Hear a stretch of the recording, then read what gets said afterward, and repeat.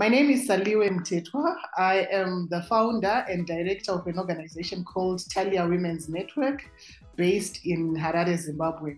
So Talia exists to empower and equip young women and girls with the necessary skills that they need so that they pursue opportunities in terms of education, their health, as well as economic empowerment in life. I'm currently the Senior Programs Officer and the Team Lead for Gender and Advocacy at my organization called International Needs Ghana. At International Needs Ghana, we mainly work with children and women.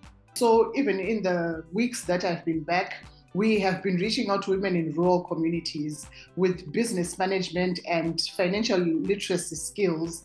We also help them to be able to establish income generating projects so that they improve their quality of life. So this is one of the things that we've continued doing. I have been in the trenches in the rural communities training women. And to date for this year, our target for this year, we have 356 women who are currently going through this training program. But this award has just given me that drive, motivation. It's giving me inspiration, and it's giving me the confidence to just keep going on and going on and going on, especially when it comes to dealing with girls and women empowerment. Feminist approaches, feminism in our society, people just think feminists are radical. They're just there to be abrasive and to resist everything. So it has also been just trying to make them understand that we are standing for the disadvantaged. First thing I did was to have a session with them on women empowerment, letting them know that they have rights, they have choices, and they have opportunities. I've also engaged adolescent girls, and I think I've engaged almost 800 adolescent girls since I came back. For me, it's been very busy. It's been super exciting, and it's been impactful. I can see that I have grown within the 7 weeks that I've been at Coady. So in our language, thank you, we say mwashuma tinobonga, and that's exactly what I would want to articulate today, that I am truly grateful, firstly to Coady for giving me the opportunity to participate on the Global Change Leaders Program. I have already started making adjustments to some of the content that we are using to engage girls, because these girls grow up to become women.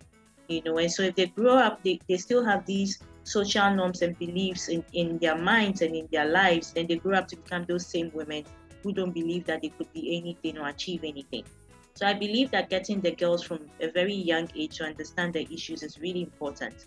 And it's all dependent on the content we are feeding them with.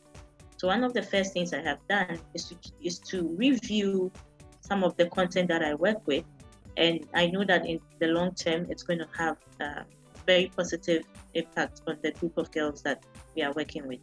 Receiving the Katherine Fleming International Development Award has really boosted my confidence, and it's really driving my performance. To the Katherine Fleming Award Committee for selecting us for this, it was such an honor. And just to assure them that, if you just keep checking on us as an organization and also just following the work that we do, we'll also try to communicate as much as we can so that you see the value that we are bringing, just because we are standing on the shoulders of a giant, Katherine Fleming, and we won't let this award just go to waste. We are going to, to put it to full use. Katherine may be gone physically, but she still lives with us. And even having this award just makes me feel like she lives within all of us. Keep supporting women so that we can drive change in the world.